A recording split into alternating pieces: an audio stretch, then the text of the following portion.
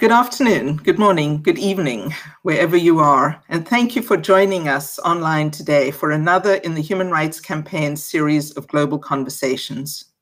Our televisions are full of images of the world's crises, from Haiti to the southern border, to floods, to hurricanes, COVID, and more. And recently, of course, the August takeover of Afghanistan by the Taliban, following the collapse of the army and government of that country. And just this weekend, we saw more numbing images of the Taliban's brutal rule, just as so many had predicted. The Taliban's rise to power has focused international attention on the safety and livelihood of many vulnerable populations in Afghanistan, including women and girls, and lesbian, gay, bisexual, transgender, queer, and intersex Afghans. Now, same-sex sexual conduct was already criminalized before the Taliban took control, but the new regime's mandate to rule with Sharia law makes the fate of LGBTQI Afghans even more precarious, subjecting them to the very real possibility of death. There are already alarming reports from LGBTQI Afghans about their fear of living under Taliban rule, with many saying that they've gone into hiding in fear of their lives. An exodus of LGBTQI refugees has commenced and will likely expand. Today, we're going to explore what are the fears of LGBTQI Afghans and what life is like living under the Taliban. We will focus on what you, as citizens, can do and must do to urge our governments to do more to protect these people and to ensure that they do not just become more awful statistics. We will look at specific measures that can be taken to save lives and how you can help. And to do this today, we have an awesome panel. Let me introduce our panelists for the afternoon. First, I want to welcome Mark Bromley, who is chair and co-founder of the Council for Global Equality, a powerful coalition of US-based organizations that advocate for an inclusive US foreign policy. Mark is an international human rights lawyer and a graduate of the University of Virginia School of Law and the School of Foreign Service at Georgetown University. Hello, Mark, and welcome. Thank you. It's good to be here. Thank you. Next, we have Kamali Powell, who is the executive director of Rainbow Railroad, an amazing organization which helps to resettle LGBTQI refugees all around the world. Kamali is a longtime advocate for social justice who has spent over 20 years advancing the rights of youth, the African, Caribbean, and Black community, people living and affected by HIV, and the LGBTQI community. He's a graduate of the University of Ottawa and holds an honorary Doctor of Laws from the University of Victoria. Welcome, Kamali. And last, but certainly not least, we welcome Neemat Sadat, who is an Afghan-American journalist, novelist, and human rights activist. He's the author of The Carpet Weaver and an LGBTQIA rights activist in Afghanistan and Muslim communities worldwide. While teaching at the American University in Afghanistan, he was deemed a national security threat for his LGBTQIA activism. Neemat holds graduate degrees from Harvard, Columbia, Oxford, and Johns Hopkins, and we honored to welcome him here. Hello, Neemat. Shortly, we will be joined by Congressman Chris Pappas, who will talk about what he is doing on Capitol Hill. But in the meantime, let's jump right into the conversation. So I'm going to start with Neemat. We have read much about the danger that the Taliban pose to LGBTQIA Afghans. Can you briefly outline what is the nature of the threat that they face and why Afghan LGBTQI people are afraid for their lives in the current situation? Right now, LGBTQI people in Afghanistan are the most vulnerable people in the most dangerous country right now. And I don't, it's not hyperbolic to say, what the Taliban are doing and will continue to do is nothing short of what the Nazis did. It is the complete extermination of an entire community. And they're going to do that by implementing Sharia law. And they have already done that.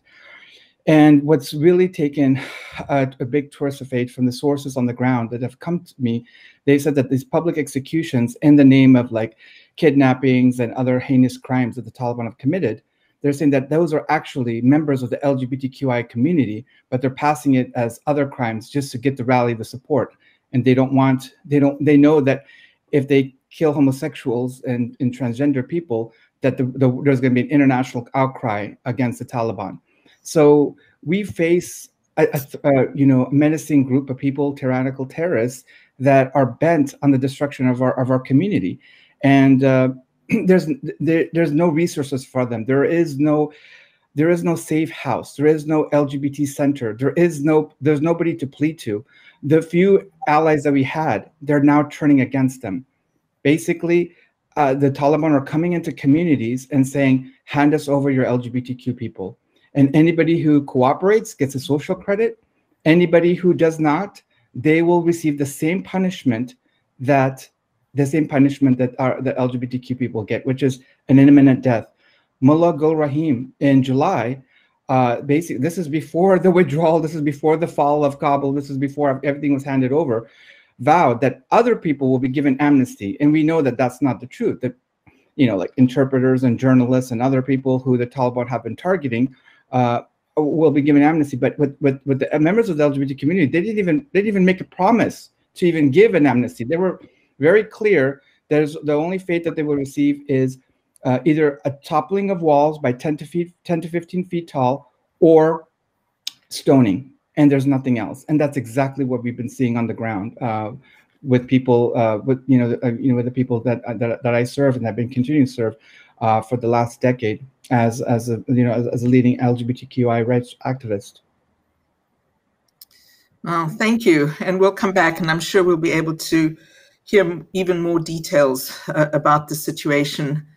Let me ask you, Marley, when Rainbow Railroad, which works to help LGBTQI refugees all around the world, what did you do when you first became aware of the situation in Afghanistan, and what were some of the challenges you faced? Yeah, thanks for having me, and thanks for the question. Rainbow Road currently fields between 3,000 and 4,000 requests for help each year all around the world. And I think what's remarkable about this current situation is I think we have to acknowledge that it's in part a consequence of governments kind of not really foreseeing or planning the inevitable displacement that would happen with the withdrawal of U.S. forces and the fall of Kabul. And one of the things that we've long advocated for is for multiple countries in the United States is a crisis response plan for this very reason, because how extraordinary is it that Namat and other folks are placed in this position to have to protect hundreds, if not thousands, of LGBTQI Afghans who are displaced right now. And so really our organization, looked closely at what was happening on the ground. And it was actually partially because governments announced LGBTQI persons of concern of vulnerable groups during the period between the fall of Kabul and the withdrawal, that people just started to approach us. And so doing so, we try to see how we can help. One of the challenges for us prior to the fall of Kabul is that Rainbow Railroad seeks to work jointly with LGBTQI organizations, human rights defenders on the ground. And in Afghanistan, it was even before the Taliban took over, organizing was difficult. And I think we saw further displacement and people leaving and shutting down their organizations during that period of time. So what we sought to do is try to build any sort of coalitions in order to try to get people out who are evacuating.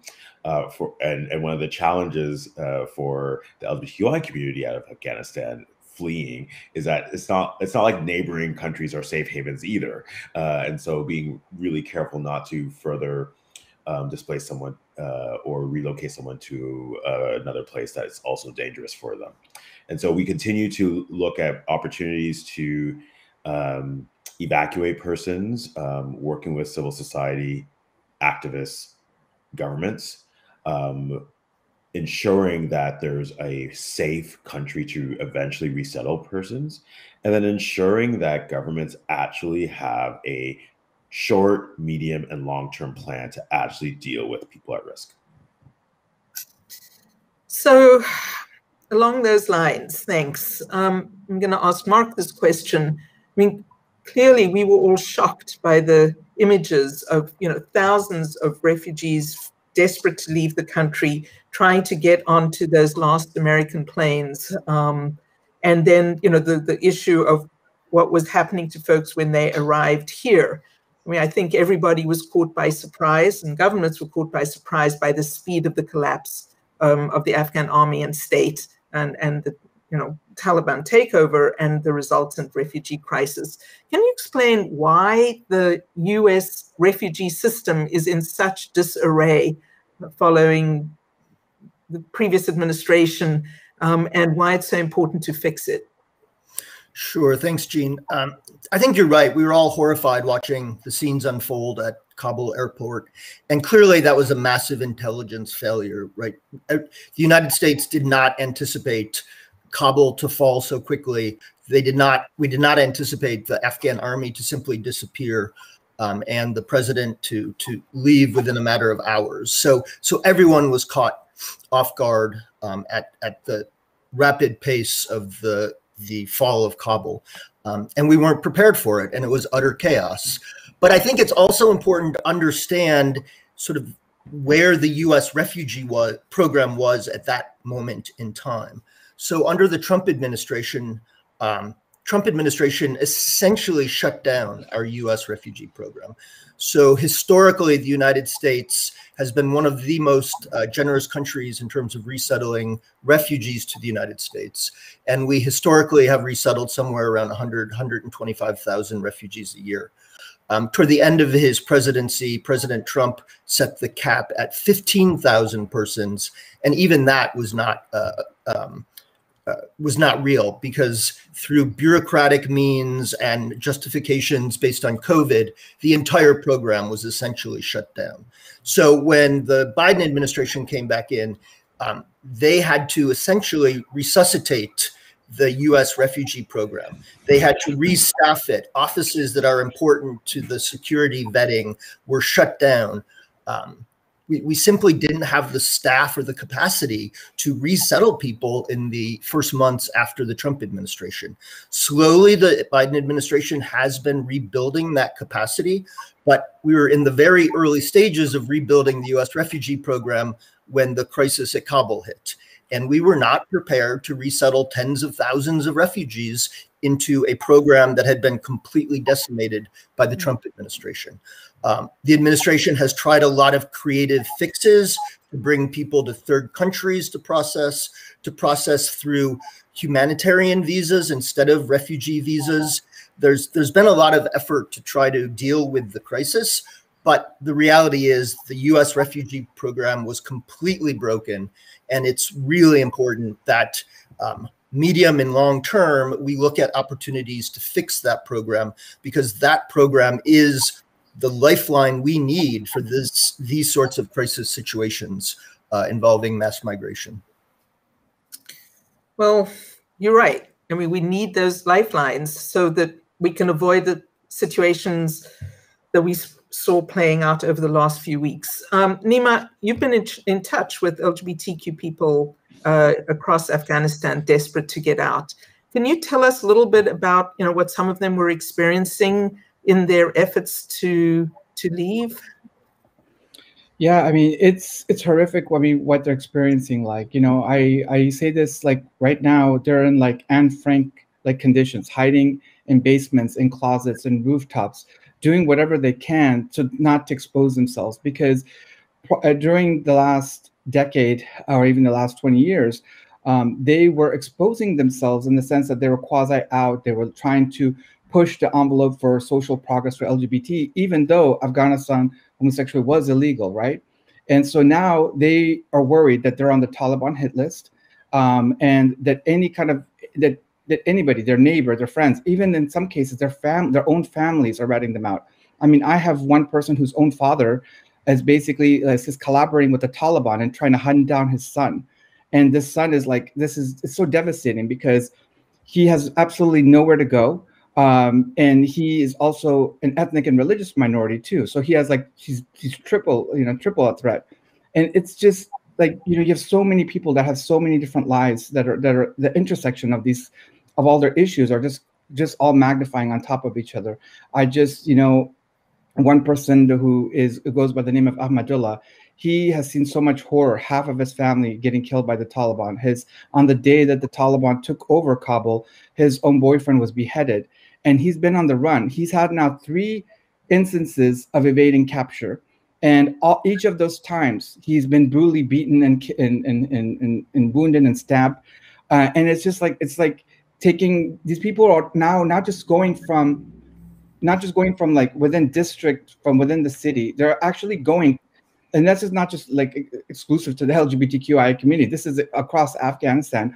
People who cannot get out of Afghanistan, they're literally going from province to province, region to region, so that hopefully, in the hope that the people in a different part of the country will not recognize who they are, who will not know who they are, will not know their history, and will not report them to the Taliban. So, but what about the people who don't have those resources? They don't know what they are. So with the LGBTQI community, not only they didn't receive much of this financial aid and support that came. They were already considered illegal. So they're already on the fringes of society. And it's like now, it's like they have absolutely no social support. Like if it wasn't people like Rainbow Railroad and myself and other nominees trying to be their advocates, they would pretty much perish. Like the only reason why they're still alive right now is because they're thinking, well, you know what? There's some hope. There's somebody out there for advocating for me, trying to get my voice across.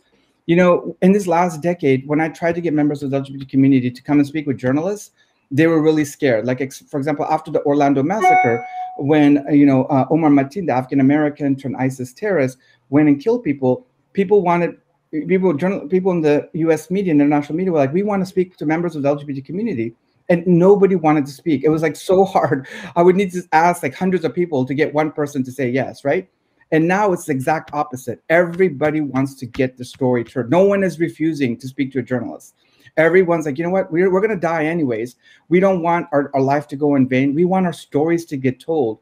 We want the world to know. We want the world to care about LGBTQ Afghan people, that we're humans too, that we deserve to be equal, that we deserve the same dignity as everybody else. Even though the rest of the world hates us, they don't want us. They think that we're to keep us out of sight, out of mind. But no, our life does matter. We do want to live. And maybe somebody out there will do something to change our fate so that maybe we can get our freedom. And that's where they're at right now. They're grasping on that last breath, and they're hoping that somebody will say yes. And mind you, that the Taliban, they see them as the worst creatures according to the ideology that they believe in, because homosexuals are considered, homosexual is a cardinal sin because of being homosexual, being apostate, and being a sodomite. So there's no way for negotiation. And this is, I think, one of the things that's really upsetting for the LGBTQI community is like, how could the United States and the international community not only abandon us, but how could they even negotiate with people and not even ensure, even guarantee our basic existence? So, I mean, this whole premise was flawed and false from the very beginning. And I think that they're just basically, there's just like very little hope for them. But I'm trying to tell them, no, there are people who care. I'm in contact with them in many ways, many methods. And I'm constantly telling them, no, you got to keep going. You got to keep alive. And you got to keep trying to keep your spirits up. And I think that now the pendulum is shifting. There is a growing movement that's happening. And I think people are realizing that, no, whatever happens to LGBTQI community in Afghanistan could very well spread throughout Central Asia to the Western world. We have to make sure if Afghanistan goes dark for LGBTQ people, then it threatens the LGBT community everywhere. And I know that's not hyperbolic to say, and I think that's why we're all here and speaking today, because we know these threats can spread very easily. This radicalism can easily spread to neighboring countries, which is, like as Kamali mentioned, which is already hostile towards LGBT people. And once it gets a foothold in the world, then there's nowhere going to be safe. Everywhere, LGBT people will be hiding from these kind of fanatical people, and there's nobody going to be left to protect them. Thank you. Well, there is hope, because there are people out there who do care, and folks who are working really hard to try to help them. Mark, do you want to talk a little bit about what's been going on here in the US with the citizens movement to urge the US government to do something that will protect Afghans inside and outside, and helping them to get out from Afghanistan? Sure. For those who haven't seen it yet, we do have a 10-point plan that we've all developed together, and in coordination with other refugee resettlement agencies. And we would urge you to look at that 10-point plan, to sign your name to that 10-point plan. But basically what it is, at its core, is a political document calling on the United States to seize the moment, show some political leadership, and commit to supporting and resettling at-risk LGBTQI Afghan refugees. Now, we realize there's not as much that the United States can do right now in terms of evacuations, although certainly any support is still welcome. But the good news, if you can call it that, is that slowly there are at-risk LGBTQI Afghans who are starting to get out of Afghanistan, crossing into other countries in the region, getting on flights that are starting to resume from the Kabul airport. And we need to ensure that the US government and other friendly governments are ready to receive those individuals once they cross into a third country, and that we can process them for refugee resettlement as safely and quickly as possible. The 10-point plan recognizes that in many cases, these refugees will not be safe in the third country that they immediately cross into, that we may need to relocate them to safer countries where their refugee claims can be fully explored and processed, where we can conduct full vetting to ensure safety and security for individuals who do come to the United States or other friendly countries.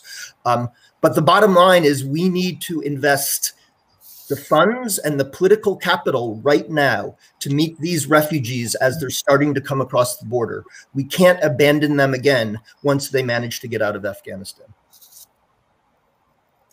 Thank you, Mark. So talking of finding ways to protect LGBTQ Afghans, one of the main parts of this petition that you've mentioned is a call to expand special protections for them as refugees. And it's not only civil society that's calling for that. US Congress is also doing so. And we're being joined now by Congressman Chris Pappas from New Hampshire, who recently led on a letter, a dear colleague letter to with other members of Congress to Secretary Blinken, urging him to expand special protective status to LGBTQI refugees from Afghanistan. Welcome, Representative Pappas. We're honored that you could join us today, and we look forward to hearing from your remarks. Hi, everyone. I'm Congressman Chris Pappas from New Hampshire. Thank you for joining us today for HRC's panel, Taking Action for LGBTQI Afghan Refugees. I'm honored to be here with you all to kick off this discussion about a pressing issue that couldn't be more important to the lives of thousands of people. I want to thank HRC for holding this and for many other important discussions, as well as to the panelists today, Mark Bromley from the Council for Global Equality, Kamali Powell from the Rainbow Railroad, Namat Sadat, an incredibly brave LGBTQI Afghan American activist, and our moderator, Jean Friedberg, HRC's Director of Global Partnerships. Like all of us, I watched the events in Afghanistan with a heavy heart. They were devastating to see unfold, and we all remain deeply concerned for the safety, the well-being, and the livelihoods of those who remain in Afghanistan under Taliban rule. We must do all we can to ensure the safety and security of US citizens and our Afghan allies and partners who stood with us for over 2 decades. We must do all we can to ensure the safety and security of women in Afghanistan who, under control of the Taliban, have already seen their liberties and freedoms eroded, and their lives are placed in jeopardy as a result. And we must do all we can to ensure the safety and security of LGBTQI Afghans. With the Taliban's takeover of the country, LGBTQI Afghans face the prospect of a violent death. Sharia law, already cemented in Afghanistan's constitution, prohibits all forms of same-sex activity and makes same-sex activity punishable by death. Just as it was for ISIS in Iraq, Sharia law is the Taliban's guiding compass as it solidifies its rule over Afghanistan's government and society. That's why I led 63 of my House colleagues in a letter to Secretary Anthony Blinken, urging him to expand the State Department's Priority 2 designation to grant LGBTQI Afghans access to the United States Refugee Admissions Program. While the United States evacuated thousands of Afghans before the withdrawal, LGBTQI Afghans continue to live in fear. The United States has the power to protect the lives of countless individuals who face living under a regime that threatens their very existence. And we've got to use that power for good. This is not some abstract threat to LGBTQI Afghans. This is a clear and present danger. In July, a Taliban judge promised that once Taliban forces had taken over the country, that they would implement Sharia law and seek to prosecute and execute LGBTQI Afghans. He said, and I quote, "For homosexuals, there can be 2 punishments, either stoning or he must stand behind a wall that will fall down on him." I know that should chill us all to our core. And if there are those who don't understand the danger or need further persuading, I urge them to simply read the words and hear the stories of LGBTQI Afghans themselves. Layla, a transgender woman in Afghanistan, says, quote, "I am terrified. It's like a nightmare. I don't feel safe even in my room. I'm scared of the Taliban. When I see them, I feel they will know who I am and they will come to beat me, kick me, or send me to prison." As it has been reported in the international press, some transgender women are growing beards, while lesbians have said they are feeling under pressure to be, quote, more feminine. Sunita, a lesbian, says, quote, "If they found out that I'm a girl and a lesbian, it will make them angry. They can rape and kill me," says Sunita. A group of Taliban with guns, she continues, came to my house after I left my home. They spoke to my family and told them to reveal my whereabouts. Otherwise, they will punish everyone. While the Biden administration has been a champion of LGBTQ plus rights in the United States and abroad, in the face of the current reality in Afghanistan, more is needed, and it's needed now. Canada announced on August 14th that it would resettle more than 20,000 Afghan citizens with an emphasis on protecting LGBTQI Afghans, women, and others typically targeted by the Taliban.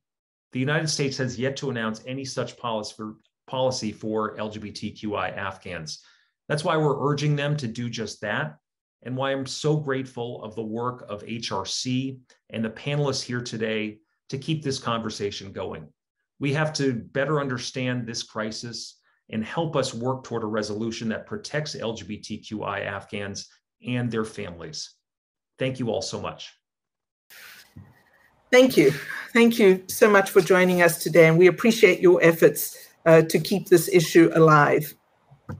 So let me ask Kimali a question. We've now heard some of the things which we can do as citizens, but let me ask you, what are the 5 top things that citizens out there listening and others can do to help expedite passage for LGBTQ refugees from Afghanistan, protect them while they're there, and help them in the resettlement process once they get to other countries?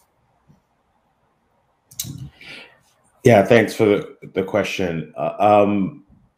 So I think, first of all, signing on to the 10-point plan is a simple and effective thing that all HRC members can do to ensure that the Biden administration understands that there is a large amount of members of the LGBTQI community here in the United States that demand that actions are taking place in order to protect people at risk. Of course, also there's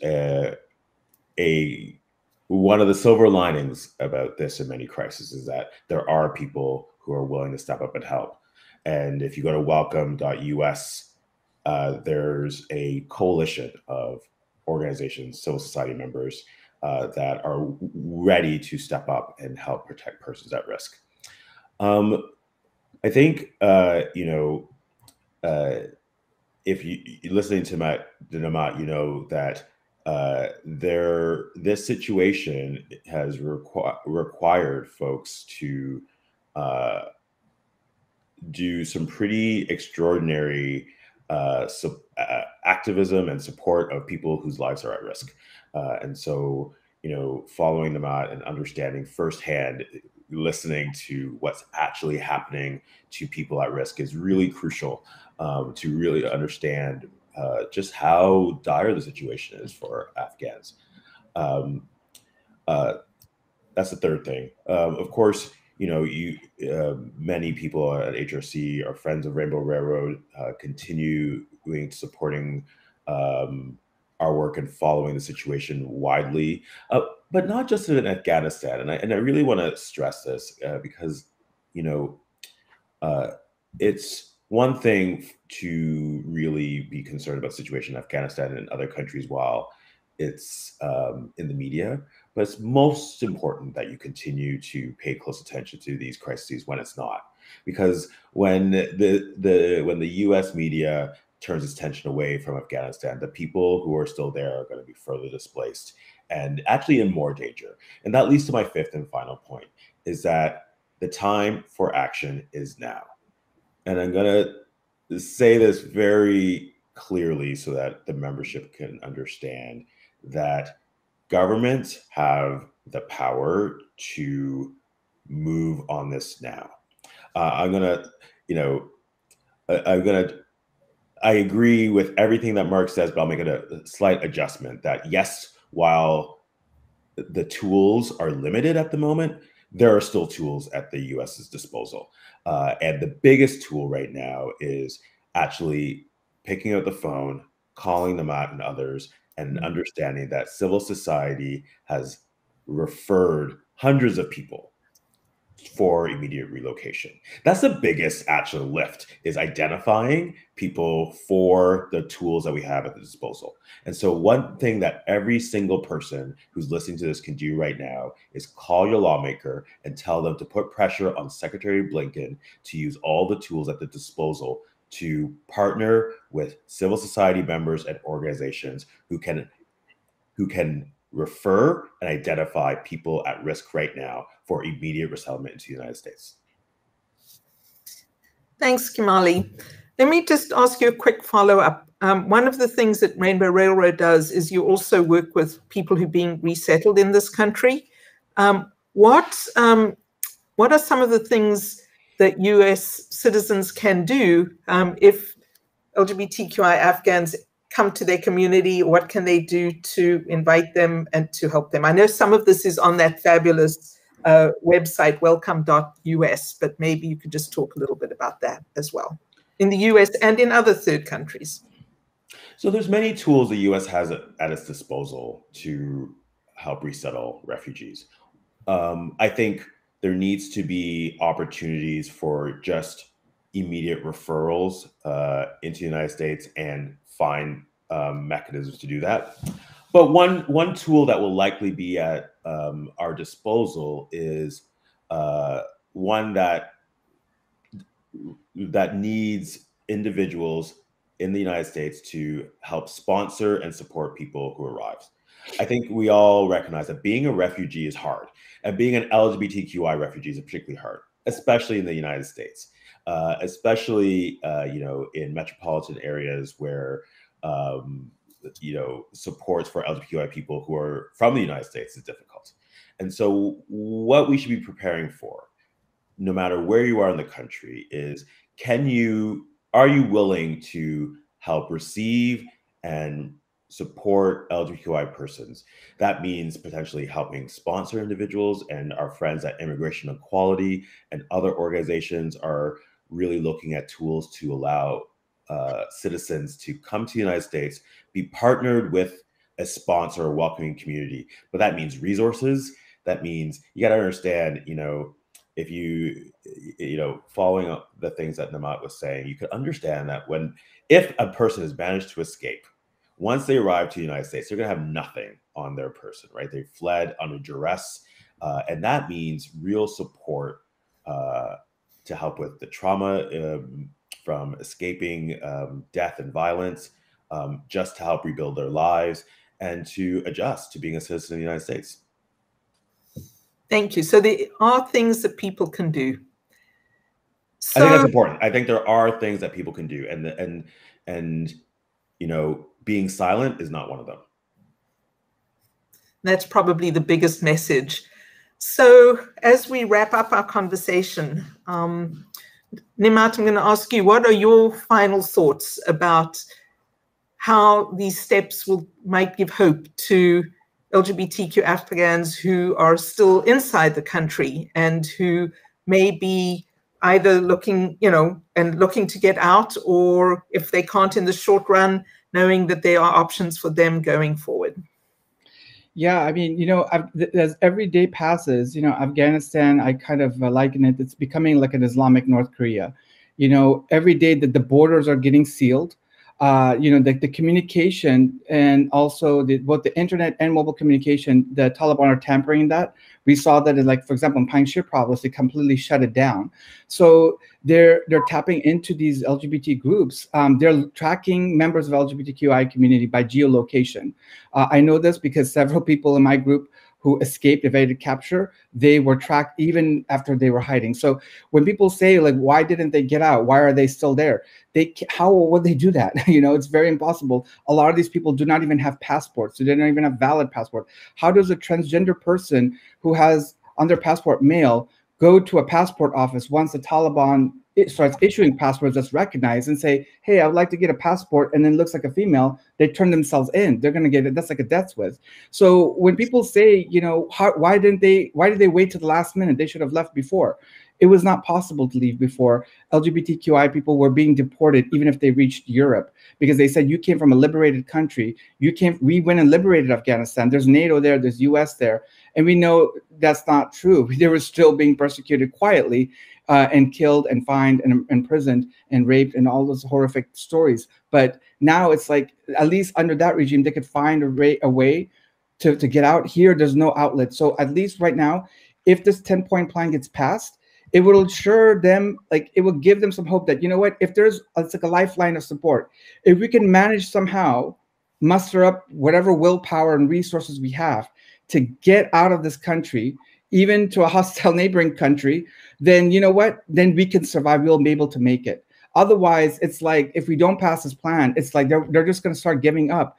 And when we're talking about how many people, like the Kinsey study says about 10% is LGBTQ. So in a country of 40 million people, we're talking upwards of 4 million people.